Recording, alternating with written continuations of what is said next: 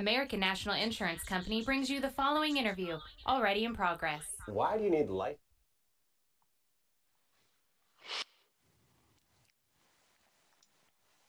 All right, welcome everyone. My name is Evan Clark. I'm Executive Director of Atheists United. We're a Los Angeles-based nonprofit that serves atheists, agnostics, humanists, secular people across California. And we thank you for joining today. This is our, what are we in the 8th month now of online meetings, I believe, since COVID hit. And we've been doing these meetings on the 4th Sunday of the month for 37 years now. And we thank you for joining us. And we're thrilled to have you here for an incredible talk today. I have some quick announcements. We'll move into our meeting. We have an Atheist Minute we always start our meeting with, and then we move to our main speaker presentation. So let's see if I can just get this going. But I have a quick announcement. It's Atheists United's birthday this month. If you didn't know, Atheists United was established in 1982.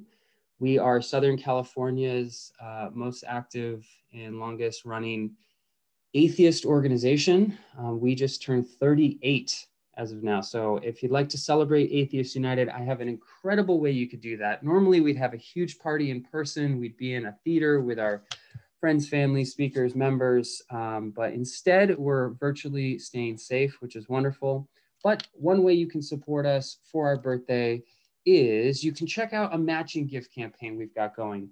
Two of our members saw that we have tripled the amount of community service work we've been doing since COVID-19 hit. We have become one of the most active giving back organizations in LA, especially in the atheist community. And because of all the great work we've been doing, these members stepped up and they said, we want to offer $2,500 in a matching gift campaign, which means every dollar you give to Atheists United is going to be matched for the next 30 days. So please, please, please, if you've been considering to give to an atheist organization, if you'd love to see us continue our work, if you want to invest in more service work, more outreach, more community activism by the atheist community, please donate. I know it says October 31st. I posted that before I thought about when the election was and how much that's sucking up everyone's time and money right now. We are going to extend that date a little bit. But I'd love to hit this $2,500 match before the 31st. So if you'd like to help us get there, please visit our website, atheistunited.org. Check out our post or two on Facebook about it. There's lots of ways to give, but we really want to hit this match. These are tough times for nonprofits. Normally, we raise about $250 per meeting in person at these types of gatherings, and we've completely lost that revenue this year. So we'd love your help hitting this match. So please visit atheistunited.org. Great.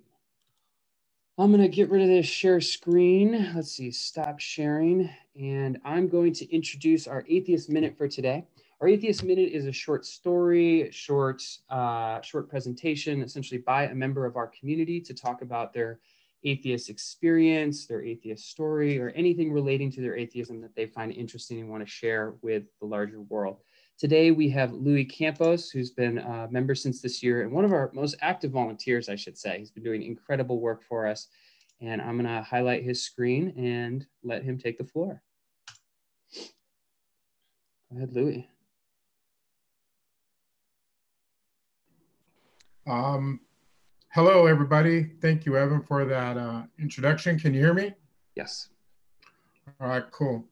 As you stated, my name is Louis Campos. I'm originally from the Central Valley, California. I just came to the community recently. My atheist story, I guess I was raised Catholic. Roughly around the time when I was in 8th grade, I began to be disillusioned with the notion of eternity and an afterlife.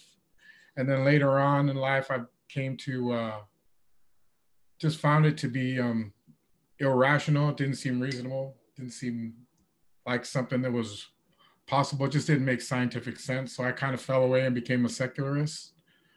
I still kind of identify with some ways with Catholicism as culturally, that's what we raised in a Chicano family. So there are a lot of things that are kind of holdovers. And it's too much work for me to go and pick them all out and say I'm no longer going to do this, that, and the other. It just kind of fell away. Anyway, My beliefs are probably, well, are influenced by people like Schwanza, Aristotle, Spinoza, Schopenhauer, Nietzsche, Donald Davidson, and Daniel Dennett are some of my influences. And yeah, so it's just something it's been a process. I'm not strictly an atheist, I guess, but effectively I'm an atheist. And by strictly an atheist, I'm kind of a pantheist. I kind of believe as Einstein did and Spinoza. So if you should meet me on the street and want to go into that, go ahead and talk to me about it. I'll be happy to do that. And I'm excited by a lot of the work that Atheists United is doing in the community, and I want to be a part of all of that because service is something I believe in. It's a value. It's something that my family is really strong on that, and it just instilled in me at a young age. So with that, that's my Atheist Minute. Have fun, guys. Hey, thank you, Louis. Appreciate it. If you would like to hang out with Louis sometime, Louis comes to our food distribution program we do every month on the third Friday. He has been super helpful. We did voter registration at our last few food distributions and even helped some people sign up for the census, which was wonderful work. So thank you, Louis, for your great work. Let's remove this spotlight. Thank you. I am excited and thrilled to announce our speaker for today. I did write some notes down so I wouldn't screw it up. Let's see if I can get this right. Seráh Blain, Seráh, you can go ahead and set up your share screen right now if you'd like. Seráh Blain has more than 20 years of political and nonprofit advocacy experience and has dedicated her career to advancing social justice through public policy and grassroots community organizing. She served on the board of directors of Secular Coalition for Arizona, Secular Student Alliance, the Prescott Pride Center, Arizona Interfaith Movement. She was America's first state-level atheist lobbyist in Arizona, and she was named Foundation Beyond Belief's Humanist Innovator of the Year in 2014. Currently, she serves as the Senior Strategist at Spectrum Experience LLC, which is America's first humanist political consulting firm, and she's the Communication Director for Foundation Beyond Belief. I've worked with Seráh off and on for almost, like 8-10 years now or something. And it has been an absolute pleasure. With that, I will give you the virtual podium, which I know you desire, and go for it. I wish you still had the wooden podium for online talks. I know. Well, and I like that I can hide behind it if I get really nervous too. It's very, supportive. Right now I'm sitting on my bed with the computer on a stack of pillows. So anything could go wrong. Oh, okay. It's. Go ahead and mute yourself, Tom. There won't be any interruptions. My family is all home right now, so I'm kind of hiding out in the bedroom, but hopefully we'll have some smooth sailing here. I really appreciate you having me here to talk about such a relevant topic. I think that anybody who's paying attention at all feels kind of the unique weight and darkness of the times that we're living in. We've got COVID, the economic crash, the backlash against the Black liberation movement, the climate. I mean, I don't have to tell you, but I will to set the scene. Slide. Okay, my slides are working. Yes. Okay, so people are really struggling right now, right? Nearly 1 in 4 households have experienced food insecurity this year, and that's even before COVID. More than 10% of U.S. households experienced food insecurity in the previous year, which is 35 million Americans who didn't have enough food to eat or didn't know where their next meal was going to come from. And that number has doubled as a result of COVID. And of course, the impacts of COVID are staggering. We have 500,000 people in the US have been hospitalized from some point with the virus, and 250,000 have died. And the pre-existing conditions for COVID-19 that worsen outcomes for communities of color, these have devastating impacts, even in the absence of the pandemic. And of course, the biggie, the one that dwarfs everything, is climate catastrophe, which will result in millions of climate refugees in the coming years as cities become unlivable. And I just read that researchers are estimating that an additional 150 million more people will die each year for every single degree Celsius of warming that we have. And then in addition to all of these massive public and political tragedies, we still have to deal with the everyday tragedies of just being human, like illness. This is my little sister, Alethea. She is one of the kindest, gentlest, most creative, funny people I've ever known. And she's undergoing radiation for a brain tumor, like nearly 1 million other Americans. This is my passionate, spunky teenage daughter, Lois, who is learning to live with major depression, like nearly 300 million other people globally. And she did let me know I could share this with you. She's really passionate about wanting to end the stigma against mental illness. And this is my friend and colleague, Michael, a fearless advocate and ally for anyone experiencing marginalization throughout his entire career. And he died very suddenly this year. Losing him, I mean, the grief, it's brutal. This all just sucks, right? It just hurts. But one of the great things about humanism is that we don't have to pretend that it doesn't. We don't have to try and realign our feelings of grief and despair with some kind of cosmic purpose. We're not looking for a divine plan that promises good things for us, but keeps failing to deliver. We can take life as it really is. I remember several years ago, I was doing a community discussion at my home on death and secular approaches to death. And a lot of the talk centered around trying to find meaning and beauty in death, the cycle of life, giving our bodies to the earth, kind of the joy of life, knowing that you have to die. And there was a young teenage girl with us who had just lost her 20-something uncle to cancer. And she just suddenly burst out, "Why can't we just say that death fucking sucks? It doesn't mean anything. It just sucks."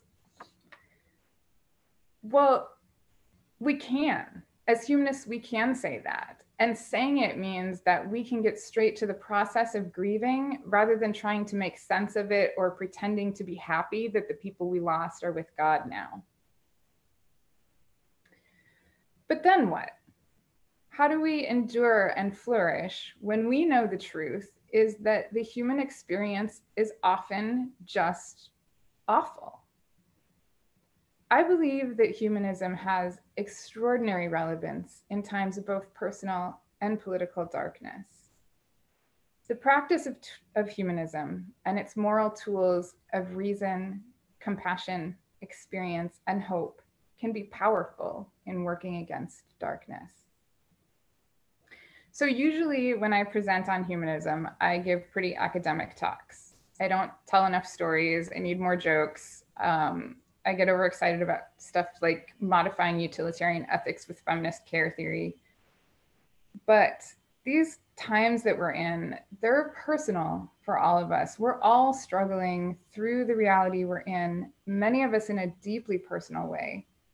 So I think that it makes sense for me to tell you a little bit about my personal journey to humanism and how I've come to see the practice of humanism as a source of strength for me.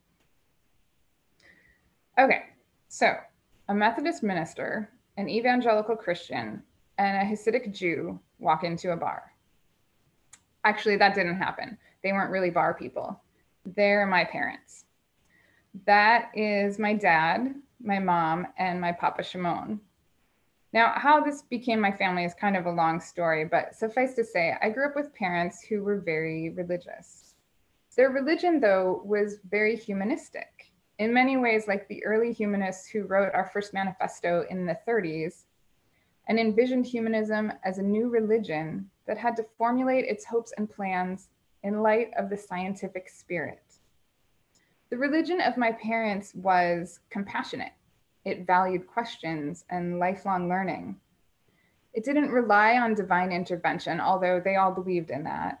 They didn't teach us to wait for miracles, but to work for them. I remember my mom's maxim, use your problem-solving skills anytime I couldn't figure something out, or look it up, and pointing us to the dictionary or the encyclopedia back in the olden times before the internet. Evan, you wouldn't know about those days, but they were dark times.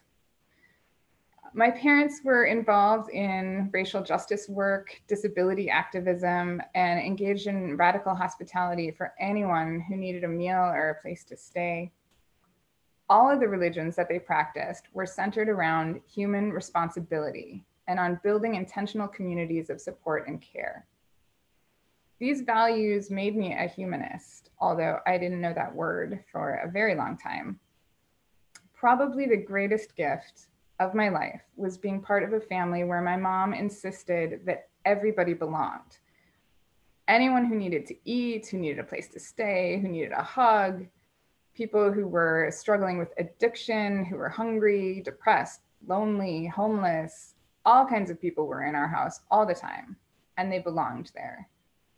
And the power and possibility of being able to build community wherever I go has made me feel really at home in the humanist family, wherever I am. And this is humanism. But my childhood was not all good things and connection and possibility. Because of mental illness and violence in my house, as a teenager at a certain point, living at home wasn't an option anymore. So when I was about 16, I ended up not living anywhere. I did not realize that this was called homelessness until much later, because I thought homelessness meant like sleeping on a park bench or under a bridge. And I never had to sleep outside. But I stayed with a series of friends, coworkers from my work-study job at McDonald's, family members, friends of family members, and boyfriends. I didn't always know where I would be sleeping from one night to the next. I felt like I was constantly begging, and that my safety was based on whether or not I was lucky enough to find a good person to let me stay with them. And I witnessed and experienced a lot of truly terrible things during that time. But I was extraordinarily lucky. And here's what happened next. My junior year, right before I dropped out of high school to work more, I got a grant to go on a school trip to Washington, D.C. Well, my mind was totally blown when I got there. As someone who'd been feeling really voiceless and powerless, I felt like this is where people go to be heard. This is how you can make change to get people's needs met. And I knew I really wanted to find a way into this world. So a couple of months later, mostly on a whim, I marched into my local congressman's office. I had a shaved head, combat boots, probably smelled bad. Congressman Bruce Bento from St. Paul, Minnesota. And I marched in there and asked if there was an internship or something I could do. And despite the fact that I was a homeless teenage high school dropout, the staff took the time to connect me with the campaign office, where the campaign manager put me to work. That campaign staff loved me in an inexplicable way. They essentially wrapped themselves around me in a bubble of protection and care. They made absolutely sure that my life was going to turn out okay. When she learned about the situation I was in, the campaign manager, Jane, started giving me a daily stipend for food and bus fare. The field manager, Eric, let me sleep on his couch, and eventually he and his roommates let me rent a room in his house, which was a huge deal for me because I was too young to sign a lease. Most importantly, they treated me, a kid who felt really thrown away.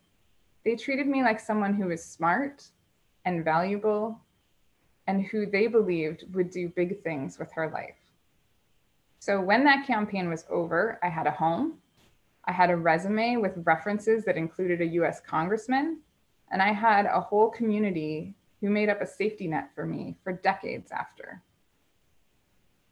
When I look at the story of my life and how my outcomes are so different from many people who face the same challenges I have, this fact stands out the most. There were many people who chose to take responsibility for me when they didn't have to. They each participated in acts of compassion and care that were not required of them, but that they were inspired by their own consciences to do. And in doing this, they became powerful. They created a world of possibility for me. They gave me a life, and therefore they gave my children a life. They gave possibility to everyone that I've ever helped or provided aid to.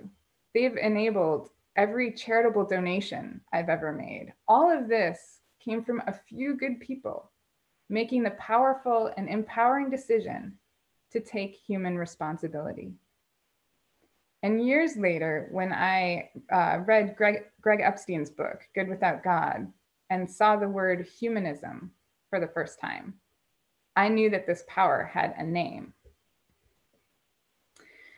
Now, there are many different definitions of humanism, and because we're not dogmatic, how we define our life stance is in a constant state of evolution.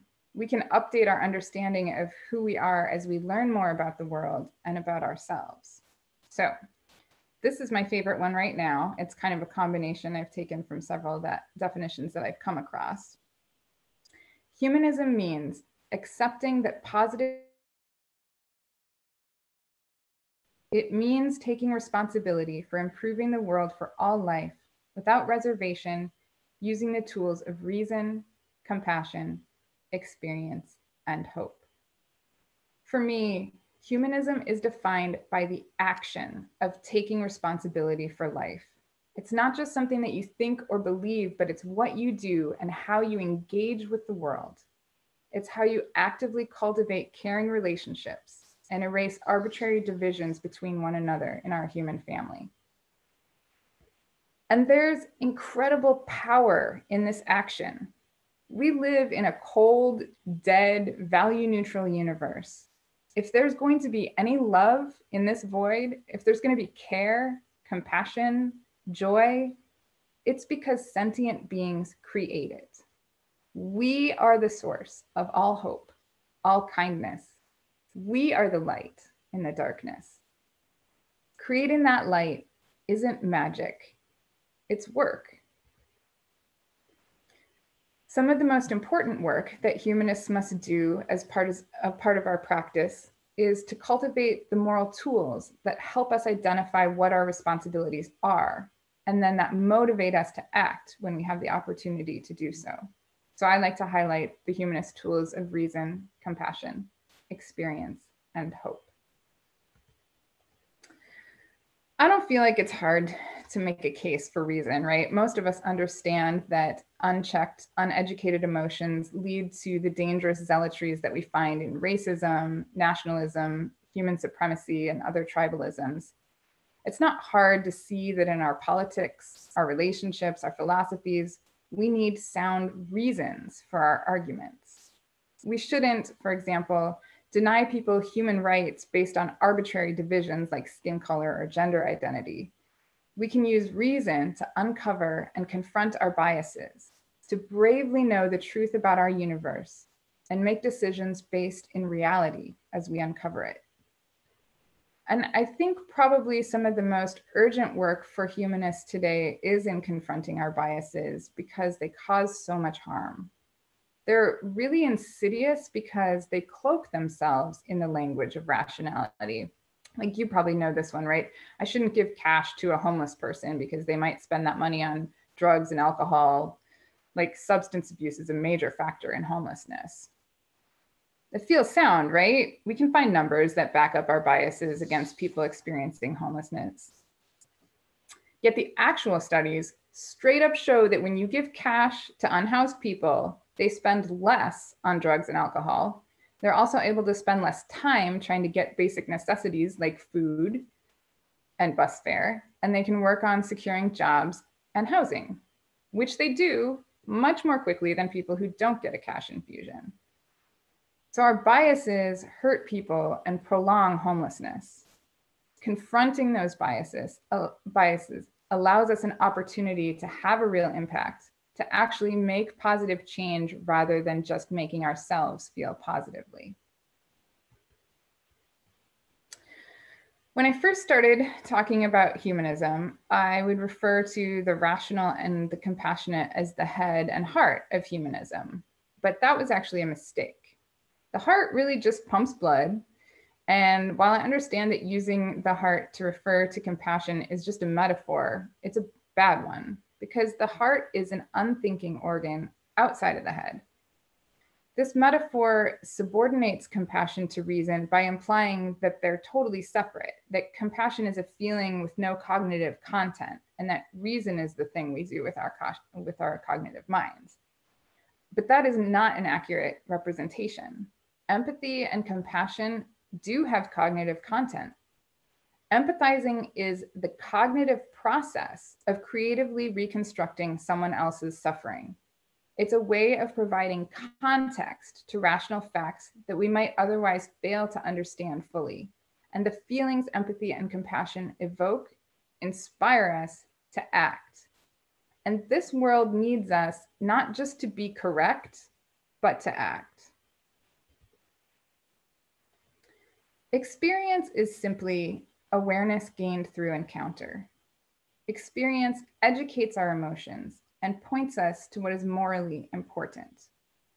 Because there's a difference, for example, between reading a news article about a police shooting of an unarmed Black child versus spending time in the communities that are experiencing those losses while so few people listen and fewer still have the courage to do what is necessary for change. There's a difference between reading about the overwhelming number of children in the foster care system versus having a child in your home who believes they're alone and unlovable. There's a reason that people who have a transgender friend or relative consistently report less transphobic views. When we open ourselves to being present with other people and with the natural world, we expose ourselves to new understandings of human responsibility and meaning. Experience helps us push past preconceived notions. It empowers our rational thought centers to go beyond the surface and into the truth. So while our capacity for reason may make us smart, experience educates our emotions and makes us wise. My favorite is hope. Hope is a lot of things, but one way to understand it is as the belief in the plausibility of the possible rather than the inevitability of the probable. And that's a quote from Marshall Gans, but I got it by way of James Croft, if any of you are familiar with him. He's a great speaker on the topic of hope. Let me say it again. Hope is a belief in the plausibility of the possible rather than the inevitability of the probable. Meaning that what is most likely to happen doesn't have to happen. There's the possibility if we work really hard together, we can achieve the improbable. And cultivating this frame of hopelessness is a wonderful, inspiring feeling. But it actually isn't just a feeling. Hope is a complex motivational system that allows us to make meaning out of our experiences, to learn, and to successfully find opportunities to accomplish our goals. So by viewing the world optimistically, we actually stimulate the reward center in our brain and activate a physiological neurochemical process that makes us more effective at capitalizing on opportunities around us because we're more likely to look for and find those opportunities. And hope, this very special, pleasurable, useful tool, is very, very difficult to maintain. There is so much awfulness around us. And to make the world better, we have to look straight at that awfulness so we can see what it is and how to fix it. This can be overwhelming, which is why cultivating community is an essential humanist practice. And this photo is some of my people from the secular community in Arizona. The thing is, when we leave these safe spaces and go out there and fight for equality or ecological justice, for basic human rights and dignity, it hurts. We're going to get punched down, and we're going to watch people we care about get punched down. We need to have communities to come home to and by which to be nourished. So participating in communities like Atheists United is really critical to humanist practice. Now, as you're looking for resources for practicing humanism, I want to talk a little bit about Foundation Beyond Belief, which is kind of like the center of compassion for the humanist movement and those who share our values. For those of you who aren't familiar with it, Foundation Beyond Belief was founded about 10 years ago to help inspire and focus charitable giving in the humanist community. We've evolved over the past decade and begun to really hone in on some specific sustainable development goals to get closer to a world in which all people have access to life's basic necessities. So you can see here our brand new mission statement that we've just launched is concentrating on poverty and hunger, health and well-being, and economic opportunity. We've been able to give more than $3 million to charities that share our humanist values, both in the United States and internationally. We've been able to support secular disaster recovery all over the world, rebuilding homes and schools, whole lives. We have a vocational training program in Ghana that gives students the skills they need to become tailors. And here you can see our current students modeling some of the dresses they've made. And I have to tell you, the way that this program transforms the possibilities for young people reminds me a lot of my own experience. It didn't take a major financial investment in me to open the doors of opportunity in my life. I have no idea what the exact dollar amount people in my life invested to help me during the time that I was experiencing homelessness, but it wasn't much. And it went so far. I mean, it's still going. For these folks in Ghana, it's about $500. An investment of $500 essentially provides a young woman a lifetime of financial security. It's really remarkable what we can accomplish together when we take responsibility for improving the world. And we have a network of volunteer teams all over the globe that we partner with to encourage local service. This one is in the Philippines, and they're doing a lot of incredible work for literacy. You may know that Atheists United is also one of our really active teams. So if you're doing any volunteer work with AU, you are part of this movement to build a more humanist world. Now, as you're working to cultivate hope and compassion in your life, I'd love for you to get involved in FBB if you're not already. You can text the letters FBB to 22828 to sign up for our email list and learn more about our work. I'll also give our web address is foundationbeyondbelief.org, and I'll have that up on the screen at the end of my talk. But there are also a million other ways for you to practice humanism. The important thing about it, the way that it helps us confront darkness, is through the active practice of it. Humanism is a practice that we have to apply in our everyday lives, that we bring with us into the world as we engage with it. The power of humanism is this action, this creative work that builds our lives around us with our own efforts, together as an interconnected human family, that weaves from nothing our sense of purpose and realizes goodness in an uncaring universe, that participates with others and pursues, rather than prays for, a more humanist world. And with that, I'm happy to take any questions. Great, awesome. If we'll let that stay up on the screen for a little bit, I'll give you a first question to kick things off. I really, really appreciate you sharing your story. I've heard many of that before, but I'm glad others get to hear it and how incredible your work and life story has been. But I feel like humanism is often framed in individualist terms for a lot of people. And there's a lot of us that work in organizational spaces and institutions, and we're trying to figure out and talk about what the future of kind of structural or institutional humanism would look like. And I'd love your thoughts on how we build kind of sustainable structural humanism, given that if we just function as individuals, I imagine it'll be a lot harder. Yeah, I mean, one of the great truths of the human experience is that we're all so interconnected. So the idea of individualism is really fails. It's failed, and philosophies that are based around it have not succeeded. And so we know that we have to work together. And that's one of the reasons that I love being involved in politics so much, is that that's how we organize our morals as a society. And I think that humanists have to be more involved in the political process in order for us to bring humanist values into the way that we organize our society. So yeah, I mean, just getting more involved in politics, getting more involved in building your local community, because that community becomes a force in and of itself. And I mean, I could give whole talks on structural humanism. I think, we talk a lot about structural racism, all of these institutional sexism, and the antidote to that is structural and institutional humanism. And so I really think that we have to bring that with us into our public lives and in the political process. Great.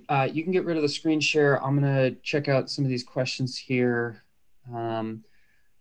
There's a question about the power of humanism and how that relates to atheists and atheism. I can't get through a talk without this kind of question on humanism. What's the difference between atheism and humanism to you, and how do atheists, whatever that means, and humanists work together? Are they the same? And how do they maintain or not maintain separate identities? Yeah, I mean, I'm sure you've all heard this before, but atheism is really just the absence of belief in God. And I think that most humanists who have a naturalistic worldview are some brand of non-theistic. Although we heard your buddy Louis talk about his pantheism, and I think that there are lots of sort of pantheistic or deist worldviews that fit fine into humanism as well. The important aspect of humanism is that it doesn't rely on supernaturalism. So it's not so important whether or not you have a supernatural belief. It's what you think that means in terms of how you interact with the world. And for humanists, we don't rely on that. There's no divine power that's going to make change for us. We have to make change through human action. And atheists who want to make positive change will also know that. But an atheist doesn't necessarily care about positive change. The philosophy is just a lack of a belief in God. So there's obviously like a huge overlap between atheists and humanists in the movement. Like the Venn diagram is really, but you can be a totally apathetic atheist who doesn't care about positive change, and a humanist is going to be on a different side of that. But yeah, I mean, I think that there are good reasons to have the atheist identity, and I do use it a lot as a protest identity, because we are living in a country that has so much religious power and privilege, and that is causing harm. And so it's important to separate ourselves from that and call it out where it's really wrong. But you can also do that as a person of faith. I mean, I know a lot of progressive people of faith who are calling out, white Christian nationalism really effectively from that position. And we have a lot of overlap with progressive people of faith as humanists too. I mean, if for progressive people of faith who feel that their faith requires human action rather than just waiting for God to do everything, who view themselves as, tools of God's work, I think you're going to see us doing a lot of the same work. And I think this is a really interesting question, and I'm curious about how maybe organizations like Atheists United, who historically have always been part of what the American atheist movement, which has been the representative of a lot of humanist values and structure in some ways, in some places. And there's been different definitions and ideas around what atheism means in a larger sense. So I just got a comment. A lot of the founders of Atheists United subscribe to positive atheism, which came from India and is a much more active and there's values attached to it. And so the question would be, like, how do you think atheist organizations interact with humanism or not, maybe historically and in our future? Because we're going through that question a lot right now, about what language, we have lots of identities within our own community, because atheism is often such a large umbrella term in our movement, but also how we like look at the future, because we've gotten challenges by a few people on our email list or Facebook when we dive into topics like white supremacy, and like what values we attach and organize a community around using a label like atheism. There are some that would argue we need to just define that as humanism or not. Does that matter? Has it always kind of overlapped? What are your thoughts? It's a huge question. I mean, I don't think that it is essential for positive atheist communities to call themselves humanist communities. I think that the values we share are going to be really similar, and that you can talk about humanistic values without defining yourself as a human. I mean, I just talked about my, very religious parents having humanist values, and I think that highlighting those values and giving them a basis is really important. So if you're identifying yourself as an atheist or a positive atheist, atheist plus, whatever, I didn't mean to sound dismissive when I was like, whatever, but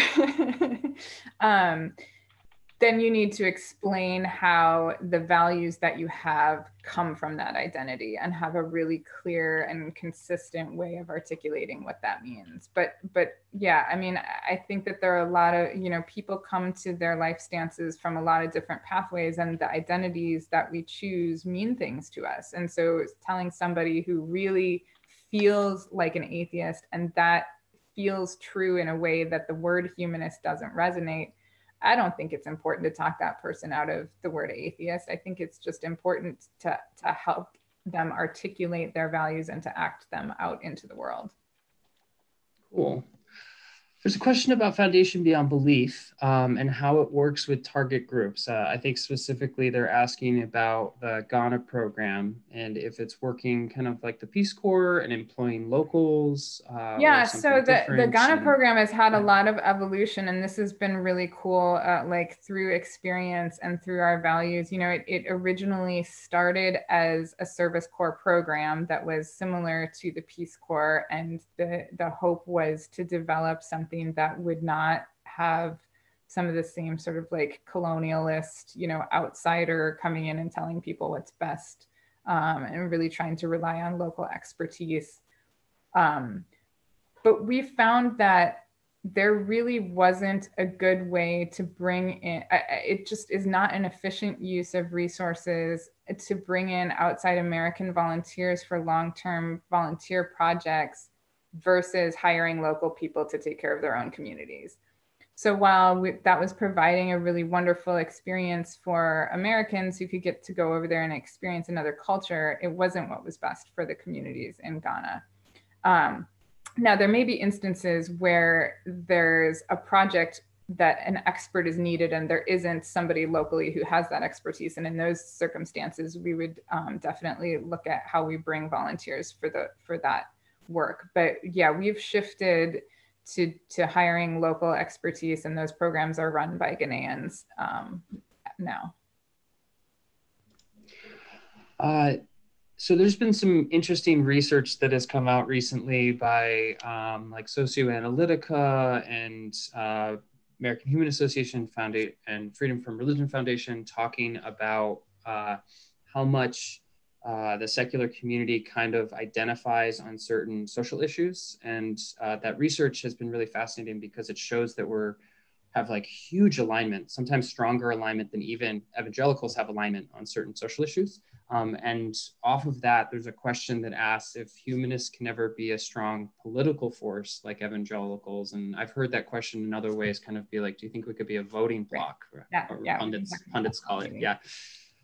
What do you think? Yeah. I mean, I think that any, values-based community can be a voting bloc. We just have to grow. We're people who identify as atheists or humanists is pretty small right now. We do, have this huge growth in people who don't identify with religion at all. The nuns, that's a large group. But if they don't connect with our values and come to our communities and participate in our work, we're not going to be able to be a voting bloc. That's not going to help to grow humanism. So we do have to figure out ways to outreach to those communities. And I think, a lot of our organizations are talking a lot about the lack of diversity in the movement and how do we get more diverse we just have to go be present in the movements that need liberation. Like we're not going to get Black and Latinx people to come to our little meetings and, sorry, I don't mean to call it our little meetings,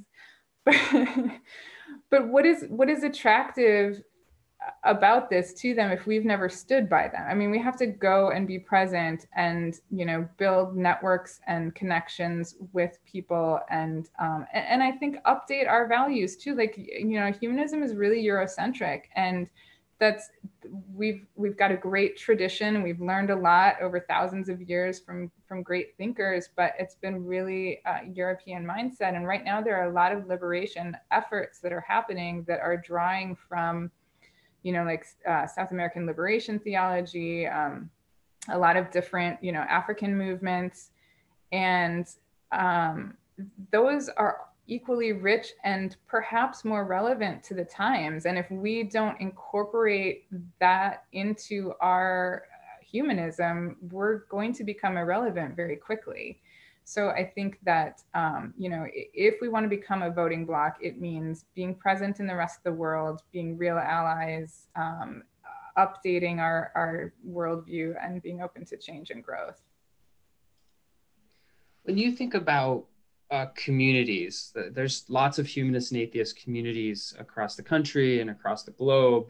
What do you think about, I know you've spoken and visited many of them too. What do you think about the current level of activity and commitment to values and the potential of these communities? Well, I think there's tons of potential. I think that a lot of the humanist communities that we've visited are mostly social groups, and that's nice. I mean, I think we need that, like a lot of the personal issues that I talked about at the beginning of my talk, dealing with illness and depression and death. And we need just social communities that support us to handle those experiences as humans. But yeah, I mean, I feel like if you actually believe what humanism says, that progress requires human intervention, then having a social group is not enough, that you're not practicing humanism by only meeting socially. And, and that's one of the cool things working with Foundation Beyond Belief, is that we do have so many groups that are really engaged in service work in their communities. And hopefully we can help amplify that effort and coordinate better in the future so that we can have a broader impact. You mentioned at the top of your talk kind of how you even transitioned this talk from more academic to more storytelling and kind of building that compassion and experience, which are the methods you described, into it. Do you think we do that enough in kind of atheist and humanist movements, the speakers? Yeah, I mean, if you peruse the books on humanism, like there are some memoirs and some, but for the most part, it's all really heady, logical stuff. And that's important. And I love that stuff. I'll spend all day reading it, but that's a pretty narrow demographic that we're going to reach with those messages. And I don't think it's doing enough to inspire us to act. I don't think that we're doing enough. I think that we can give more and do it more effectively. If we are more open to experiential learning versus just the logical, philosophical stuff. Yeah. There was a question about how do we try to involve people, many of whom really like to be involved in community in some of these atheist and humanist communities, because most people haven't heard about them. We even have a student on here who's in a class about non-religion right now, but has never really heard about these atheist organizations. Where is that disconnect, and how do we use the methods of humanism to solve that? Yeah, I mean, we have to do a lot more marketing, and the internet makes that a lot easier. And I think, you know, some of our groups are older and folks aren't. I mean, I even am running into this now. You know, my new executive director just asked us to get on TikTok, and I'm like, I don't even. How do you talk? How do you TikTok? I don't know what that. But you know, there's constantly new ways of reaching people that we need to be aware of. But as I said earlier, you know, we have to go be present with people. They're not going to know about us if we're not out there involved in doing the work and being honest about who we are. So so some of it's, you know, kind of the boring, like we need to run more Google Ads campaigns or something. But some of it is, you know, like show up at your sanctuary city community meetings and open your homes to immigrant families and let people know that you're doing that because you're a humanist. Yeah. There was one other question about kind of atheism and humanism as language. Is atheism an unnecessary word for the purposes of making the world better? I don't think it is unnecessary in the United States today, and in many other countries that have sort of theocratic leanings, because again, the religion is such a force both politically and in terms of people's understanding of what morality is here. Like there's faith and morality are used so interchangeably that we have to have language to explain that that isn't true for everyone, and that we can be moral and we can reject theocracy. So yeah, as a protest identity, I do think that atheism is important still. And maybe someday it won't be, or it'll evolve into something new. You know, as you were saying, like a lot of people identify with atheism plus, that can turn into its own philosophy that can become more than what it is. And so in the future, who knows what it's going to look like. But yeah, I think it's an important protest identity still. Cool. All right. I believe that's the end of the questions I have in the chat. Is there any awesome work or project? Actually, no. Before I say that, we have this really huge election happening. We can't ignore that for a second.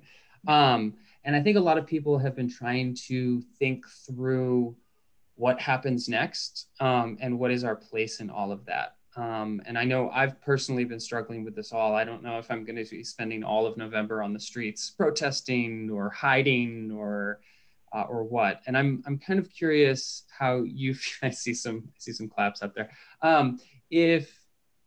How can humanism help us figure out what to do through such massive uncertainty, essentially? I feel like there's a lot of uncertainty we've been feeling for a while, but we're definitely going to feel some level of it if our traditional ideas about how our democracy works seem to be fraying greater than they ever have. And I'm curious if, you know, you've started to think at all about how to use that toolbox to help us get through it.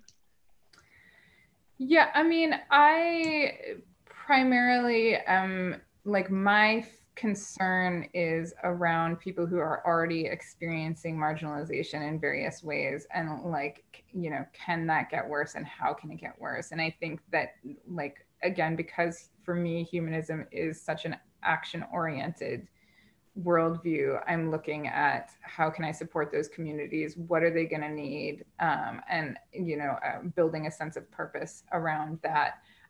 For me, I feel like humanism and uncertainty are really comfortable together. I mean, we are just, as humanists and atheists, willing to say we don't know to a lot of questions. We don't really understand how the universe started. We don't know what's going to happen to it. We don't even really understand exactly how life started. I mean, there's just a lot of stuff we don't know, and we're willing to just sit with that and keep working towards more knowledge. So I feel like that's part of our everyday experience, and then again, just knowing that there is so much power in one another and in ourselves. So our species has survived Holocausts, and we've done it together, and we've cared for each other during really awful stuff. So we know we can. And I hope we don't have to. I hope it gets a lot better soon.